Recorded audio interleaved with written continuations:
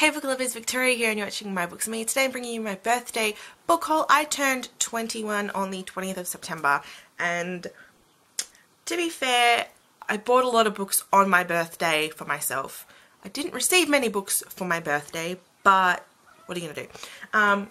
So yeah, I went out for my birthday, had a really great day, bought a lot of books. Me and my friends specifically went book shopping and I bought way too many. The book buying ban officially starts in October because I have a ridiculous amount of books. I need to stop buying books. But most of these books were bought secondhand, so I mean, that kind of makes things a little bit better. Anyway. I'll start off with the 3 books that were actually given to me for my birthday. The first one was from my friend Shanti from Books Are Contagious. I'll link to her channel below. And that is We Were Liars by E. Lockhart. We wanted to get this book for ages now and I'm so glad that I finally got it. And to be fair, I don't really know what it's about, but I'm just going to read you the blurb. A beautiful and distinguished family, a private island, a brilliant, damaged girl, a passionate political boy, a group of 4 friends, the lies, whose friendship turns destructive, a revolution, an accident, a secret, lies upon lies, true love, the truth. But I've heard really great things about this, so I am very excited to finally read it. The only thing that I'm slightly annoyed about, Shanti, and I told this to you, is that it's the wrong cover edition. Because all of E. Lockhart's books have a really nice font on the cover and they all go together, but I'm not going to be picky because I really want this book, so I'm really excited. And the other 2 books are given to me by my aunt, and so excited for them. The first one is Through the Woods by Emily Carroll. This is a series of 5 or 6 short graphic novel stories that all have a horror theme to them, and I've heard amazing things about this and I can't wait to read this in October. I love graphic novels and I've been wanting to get into like the proper graphic novel, just not like the comic book bind-ups that they have out. So I'm very excited for this. Just looking through, I've seen some really creepy looking pictures. I'm very excited to read this during October and I will probably get a review up for you guys in October, November when I read this because I am so excited to read it. And the other book was Harry Potter Magical Places from the films by someone, but this is just Magical Places from the films. It's got all like the concept art and like the drawings and the graphics and just how they made all of the amazing locations in the films. I'm loving these books like this. There are still like 3 or 4 that I need to get, but I'm very excited to have this one in my collection and just to like mosey on through it at my own pace and just read bits here and there and look at the pictures, because really that's what we do with books like this. We just look at the pretty pictures, but I'm very excited to have this in my collection. Now on to the books that I got myself, and like I said, we went thrift shopping, so a majority of these are secondhand or were really reduced prices, which is really good. So the first one I got is Wake by Amanda Hocking. This is the first book in the Watersong series. And Amanda Hocking is the author of the Troll trilogy, which I absolutely love. And I've been wanting to get some of her other work for ages, so I picked up this when I saw it secondhand. And I think this doesn't necessarily have anything to do with mermaids. I'm not entirely sure what this is about. I don't know. I don't really know what this is about, but I'm still very excited. I've heard really good things about this and I really love Amanda Hocking's writing, so I can't wait to get into this book. And then that picked up Harry Potter and the Chamber of Secrets, obviously by J.K. Rowling. This is in the lovely shiny edition, and I've obviously got the whole set in the original Bloomsbury covers, which I love. But I also have the first book in this nice special shiny edition because it's the one with Dumbledore on the spine and on the back. And when I saw this at $2, I was like, I'm just gonna get it because you really can never have too many Harry Potter books, so that's why I got this one. The next book I picked up was The Borgias by Christopher Hibbert. This is a non-fiction book about the Borgia family who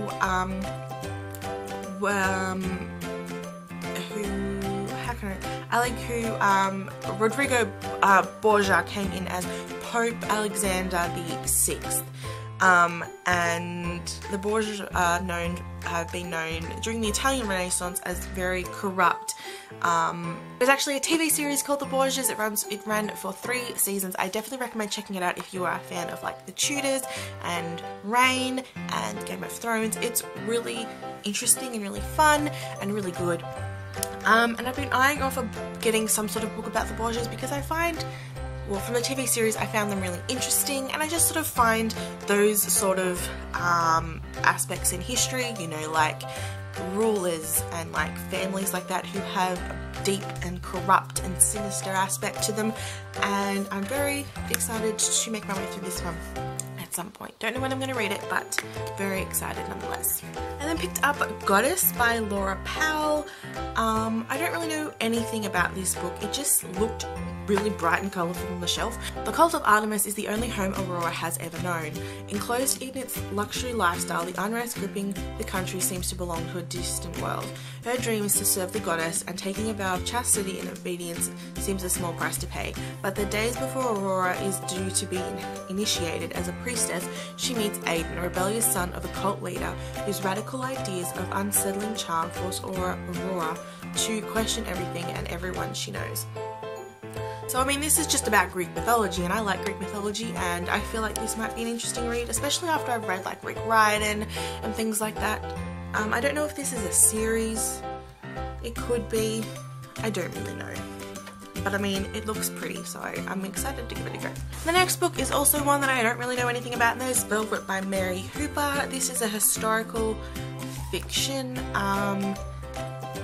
And it's about this girl Velvet, who's an orphan. She struggles to make ends meet by working at a steam laundry where the work is backbreaking and exhausting. So when she attracts the attention of the glamorous clairvoyant Madame Savoya, she cannot believe her good fortune. Raised to the status of a lady's maid, Velvet is given elegant clothes to wear and is brought to live in a grand house in London. But the longer she works for Madame Savoya, I don't really know if that's how you say her name, but anyway, the more she realises that her employer is not quite what she seems, and that this knowledge could put her very life in danger.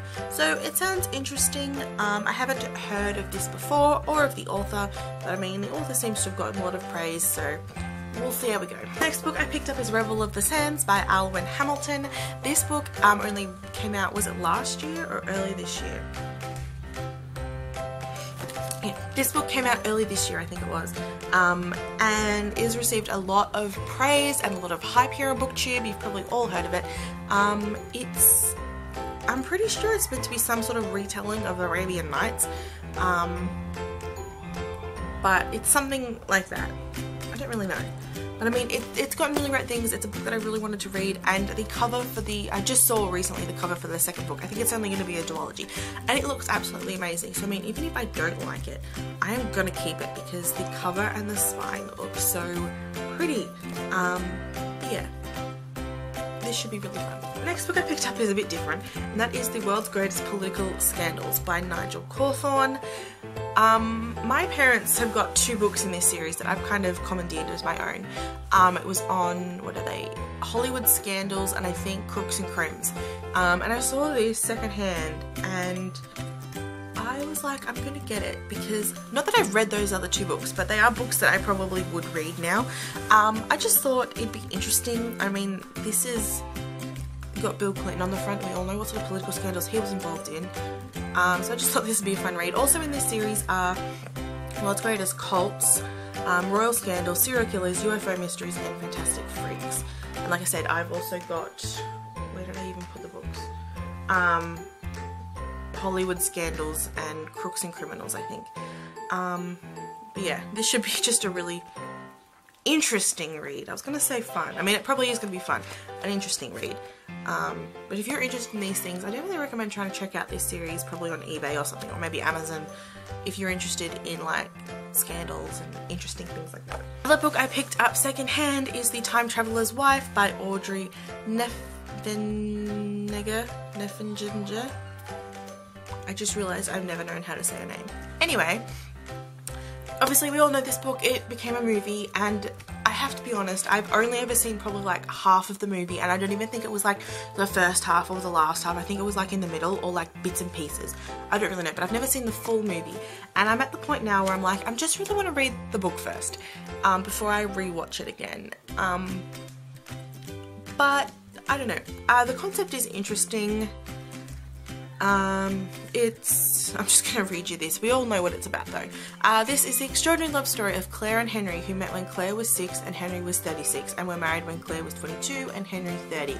Impossible but true, because Henry suffers from a rare condition where his genetic clock periodically resets and he finds himself pulled suddenly into his past or future. In the face of this force, they can neither prevent nor control. Henry and Claire's struggles lead normal lives in both intensely moving and entirely forgettable. So I mean, it's gotten really good reviews both as a book and as a movie, so I'm just really excited now to read this. Again, I don't know when I'm going to get to it. I feel like I have to be in the mood for a book like this.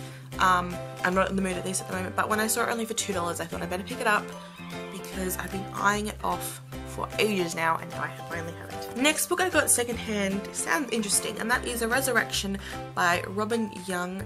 This is the first book in the Resurrection trilogy. I hate going like secondhand book shopping when you find like books that you really want, but it's like not the first one, and they have maybe all of them but the first one, and you don't know whether you should get the book because you don't know if you're ever going to find the first book. Anyway, the point is this is the first one, and this is about, I feel like this is following Edward the Sixth, maybe. One of the, okay, maybe not, I take that back. It's not following Edward the Sixth, it's probably following Edward the,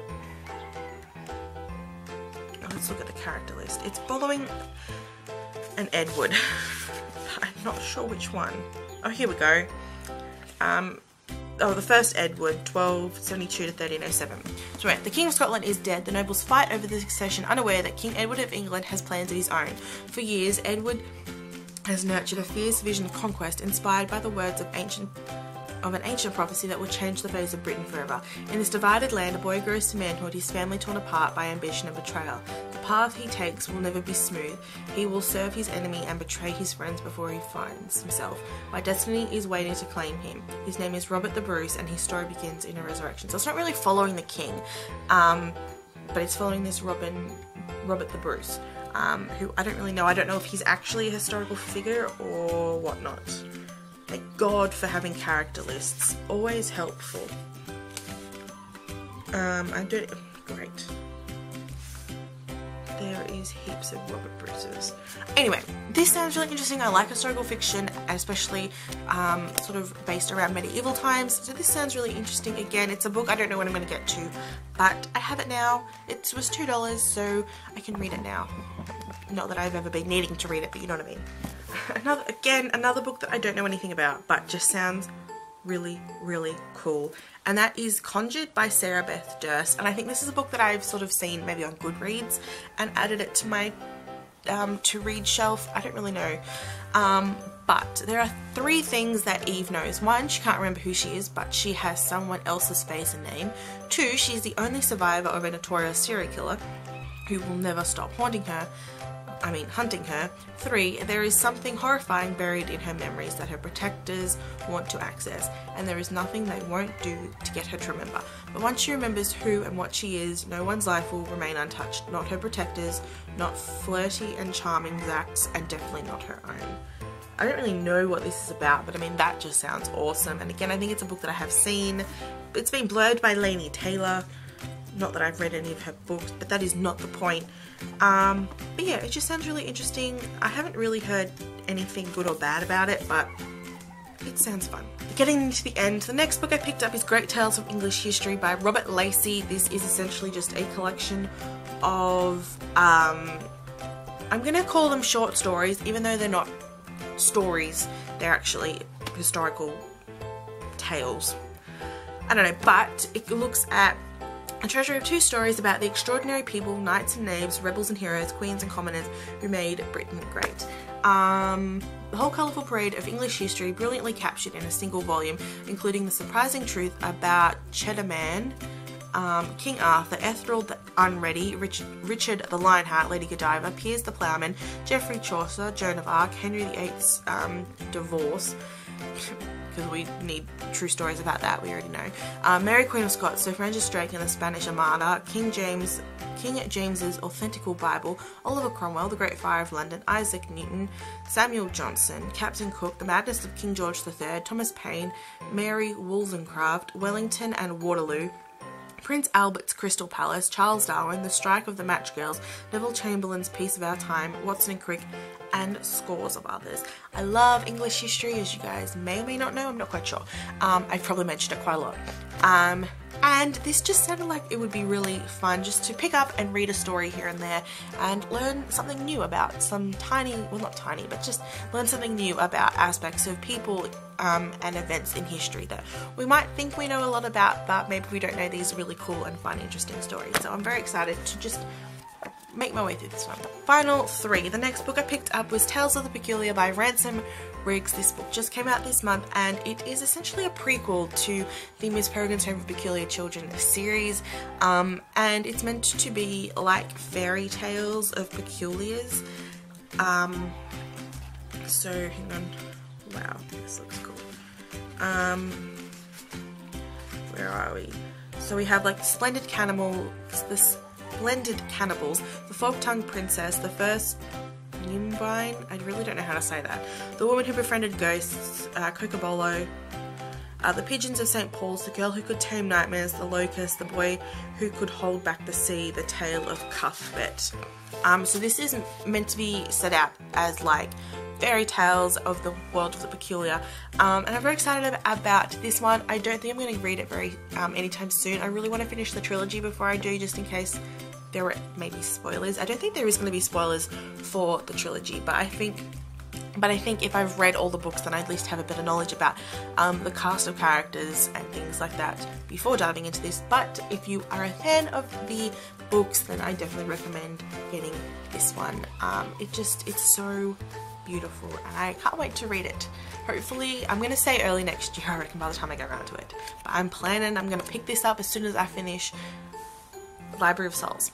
I had to remember which one was the third one. Next book I got is Into That Forest by Louis Naura. 2 young girls go into that forest and come out changed forever. An unforgettable and heartbreaking novel by Louis Naura, one of Australia's foremost literary talents. This was also on my Goodreads to read shelf, but I don't even know really what it's about. It just sounds really interesting. It's Australian. I think it's meant to be some sort of creepy read. I might try and squeeze it into my October TBR. And there are also some illustrations in it. There's like some photos of it. So I really don't know. We're going to give it a go.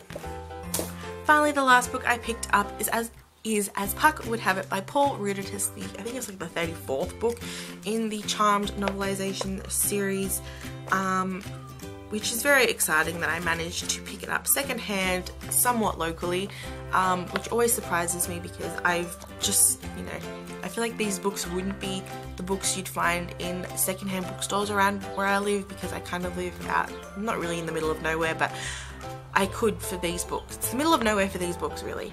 So yeah, very excited to get to this one. It might take me a while because it's the 34th book and I want to read these in order, such as they are. So yeah, very excited. So they are all the books that I got for my birthday, but they are definitely not all the books I got this month. I'll be doing a September book haul next week sometime. I won't be including these books. I'll be just talking about all the other books that I got during the month, or really all the books I got before my birthday. So yeah, let me know if you've read any of these books, what you've heard, especially those few that I've never heard of that I picked up. I just want to know what people think, if they have read them before. Other than that, I will see you guys soon with another video. Bye!